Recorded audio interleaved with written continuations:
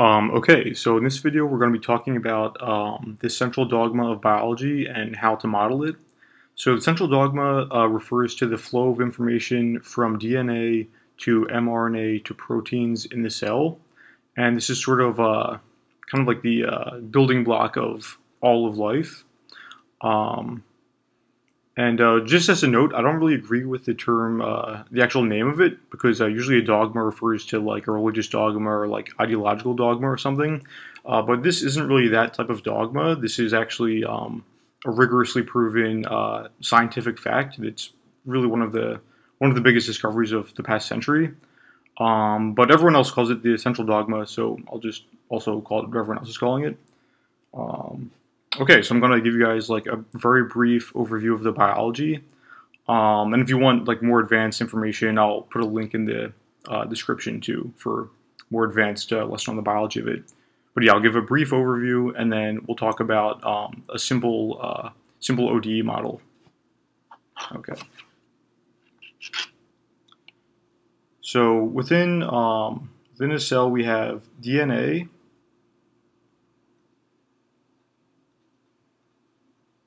And then the DNA has genes, and so this isn't totally realistic because in real life a gene could be spread out sort of across different segments of the DNA.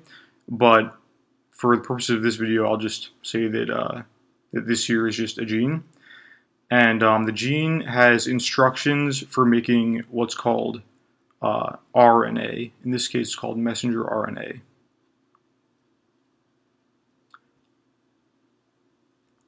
So this process is called transcription, and what happens here is that a protein called RNA polymerase attaches to the DNA and uses this section of DNA as instructions for how to put together a strand of messenger RNA.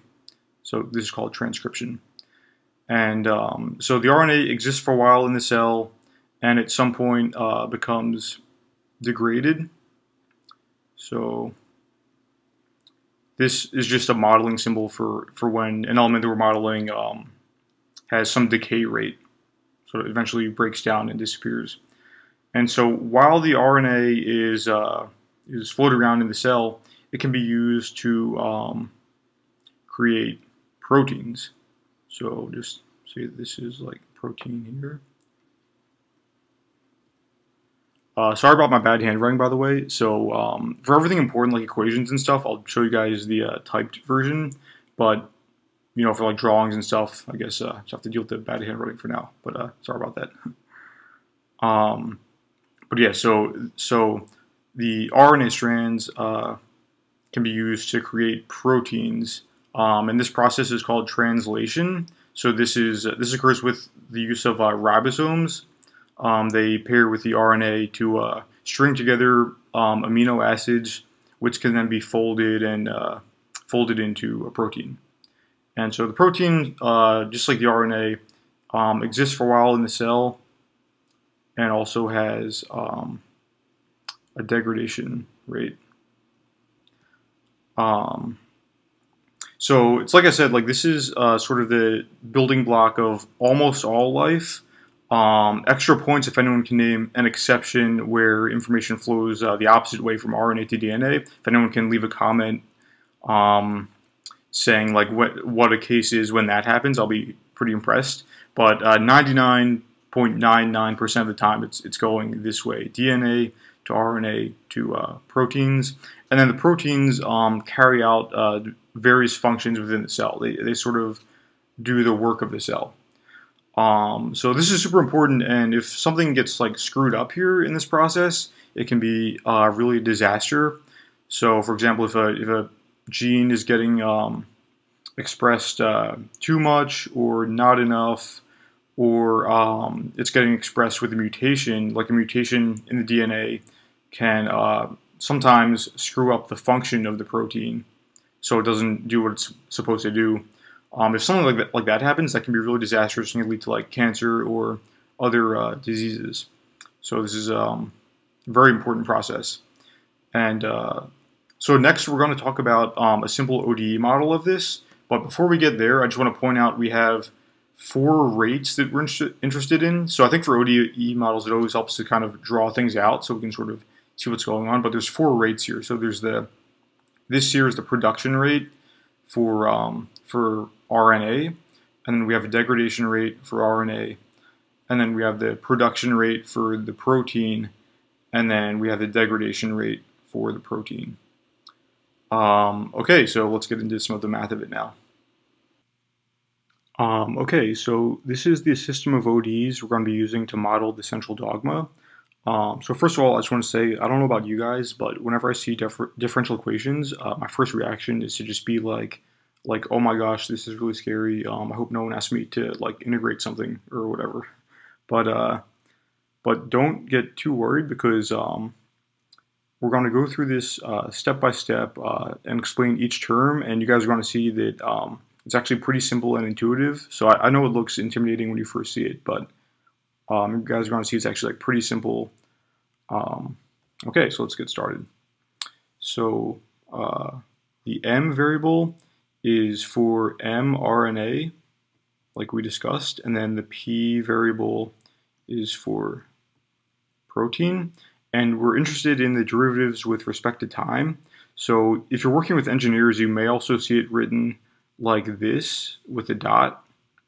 So this notation with the variable and the dot just means the derivative with respect to time of this variable. Okay, so it's like we said in the drawing, there are 4 rates that we're interested in. So the first one, K sub M, is the production rate for the mRNAs. So this is the rate at which they're being transcribed from the DNA. Okay, so pretty simple. The next one, gamma sub M, is the degradation rate for the mRNAs. And by the way, sorry about using Greek variables. I'm not trying to do that to be fancy or show off or whatever. I'm actually just doing that because this is kind of the convention. And a lot of the time, gamma will be used for the degradation parameter. So just trying to keep it consistent with that. But yeah, so this is the degradation rate, and this is multiplied with the current abundance of the mRNAs. So this is because the degradation, you need mRNAs for there to be degradation. It's some fraction of them that are being degraded. Whereas with the production, this is an independent term, because this is happening regardless of the current abundance of mRNAs. But the degradation, whatever is being degraded, is some fraction of the current mRNAs. So that's why you have this multiplication here.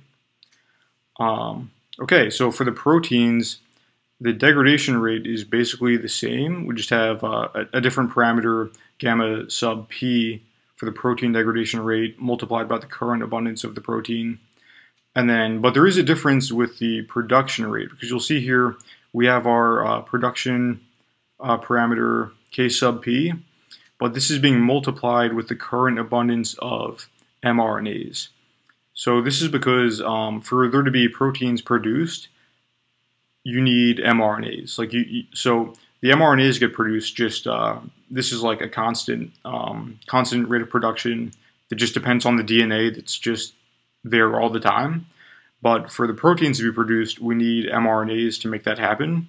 So that's why the protein production rate depends on the abundance of mRNAs. So that's why we have this multiplication in this term here. Okay, so that's basically the whole model. So yeah, like I said, it's pretty simple, but you guys are going to see we can use this this simple foundation to really model a lot of complex things, especially when we start talking about more than one gene and how they interact. But yeah, it's good to sort of start with yeah, simple model, and then we'll use this foundation to get to more complex things. So one other thing, I'm not going to go too much into like the math analysis here, but one quick thing is I'll show you guys how to find the steady states of these equations. So so steady states. So if you guys remember about differential equations and sort of how to find the steady state, and by steady state I just mean sort of a state where there's no change occurring, so things are steady, just no change happening. So if you guys remember, the derivative is just the rate of change. So if we're looking for a state where there's no change happening, we just set the derivative equal to 0, and then we can solve for whatever we're interested in. So we set the derivative equal to 0, and then we can just solve. So you guys can kind of do the algebra here if you want to, but this is going to turn out to be m equals k sub m over gamma sub m. This is going to be the steady state, and it's sort of intuitive because it's really steady state is just the production rate divided by the degradation rate, kind of an intuitive answer. And then so for the proteins, it's the same idea. You would just set the derivative equal to 0, and then solve for p. So what you're going to get when you do that is p equals k sub p times m. Sorry for the bad handwriting, but because remember you have this. This is the whole production term here, divided by gamma sub p. So this is the steady state for p, but if you notice, we still have this this m term in here.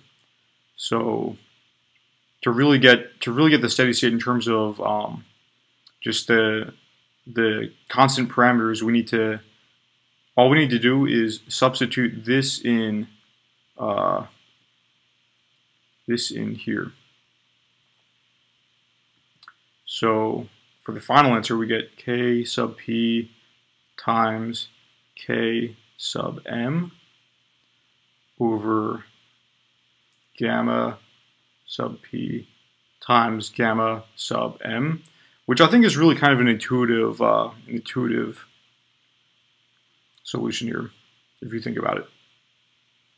But yeah, so those are the steady states.